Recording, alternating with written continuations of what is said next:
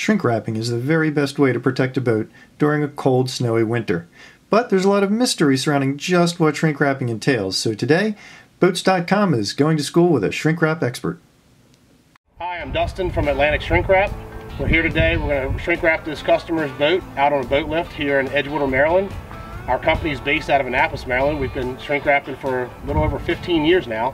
Today we're going to show you some of the rights and wrongs about taking care of a boat, because some of the tools that we use are very dangerous, and when you put those tools to somebody's boat, you better know what you're doing. So we had a lot of rain the last couple of days. We're going to dry this boat off to make sure that any place that plastic's touching the boat, there's no moisture left. Like a good paint job, it's the prep work that's so important. Dustin and his assistant spend a solid hour just drying the boat, removing the bimini top, and preparing the straps that will eventually support the shrink wrap. This is where a line for shrink wrapping was put on, and it creased the canvas. This is probably a few years old. It'll probably be there the rest of the boat's age. We don't want to do that. We don't want to cause any damage to the boat, so as tricky as this one is, we're going to find a way to make sure that our cords do not contact on the canvas, or I'm sorry, the upholstery. So what we've done is we've found a way to put our lines on the boat. We're going to start prepping the top of the boat, but we've avoided all of the upholstery. So these lines are not touching the upholstery. The plastic can touch it, but nothing will crease or damage the upholstery. Okay, the next step in the process is we're going to put 2x4 straight down our center line of the boat. We're going to have one back here in the cockpit, and we're going to have one in the bow. And they're strategically placed so that it sheds the snow off of the large areas of the boat. Okay, so we've got both of our props in place now. They're tied off bow to stern and port to starboard, so they're going to be very sturdy. And once the shrink wrap's on it, the shrink wrap's actually going to help hold them in place. So this boat with these nice high peaks is going to shed the snow real nice. However, we tell our customers anything over 6 inches of snow, if your boat is still holding the snow and it's got over 6 inches, you can come out with maybe a soft broom or something and tap on the shrink wrap. It'll help that snow get to moving and slide off. Okay, so what I found here inside the customer's boat is a Starbright No Damp moisture absorber and dehumidifier. It's a great product. It works well. It doesn't have a very long life because of the moisture that gets inside of a boat every evening. The boat's sweat. The one thing you must make sure your shrink wrapper does is ventilate the boat properly. That's going to be your best bet against controlling moisture and controlling any kind of mildew or dampness. The boats will sweat every night, even with vents, but throughout the day, the crossed winds going in and out of the boat will dry it right back out. It takes another hour of tweaks and changes until Dustin is finally satisfied and begins to drape the plastic over the boat and prepare to actually shrink wrap. So what we're using today is called a Shrink Fast heat tool. It's a self-ignition, self-extinguished torch, run off of a standard grill-sized propane tank.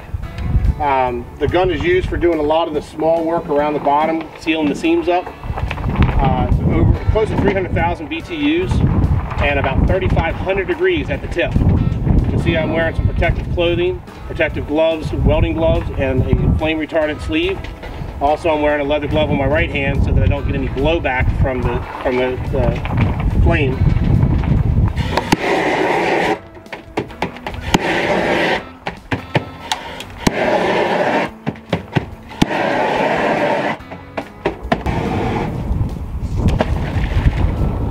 Trying to be responsible to our environment, not let this plastic get away. There's a piece that got off.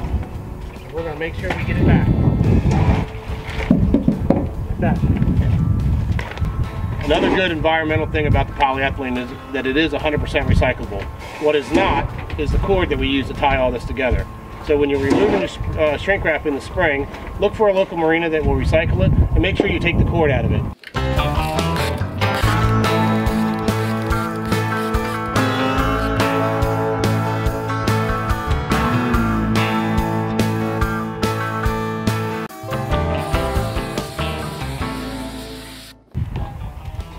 Okay, so there's the initial heat. Now we're going to go back and reinforce some of the seams, and we're going to put ventilation in it for the winter, and this boat will be completed. Okay, so what we're installing now, it's called a stealth vent. They're self-piercing vents that go into the shrink wrap, and the reason we like these vents is because they're kind of bird-proof. There's other ways, cheaper ways of doing it, but from a professional standpoint, to protect the boat, to get air inside of it, and no birds, that's the way we want to do our jobs. Pierce it, slide it up in place, and because this is a 26-foot boat, we're going to have 6 vents, 3 on each side of the boat to allow cross ventilation. So all you folks across the nation looking for a shrink wrap company to take care of your boat, my one bit of advice would be to check their references. If they're a local company, they ought to have boats that they have already done that year, and you go out and look at them and look to see if they pay attention to details.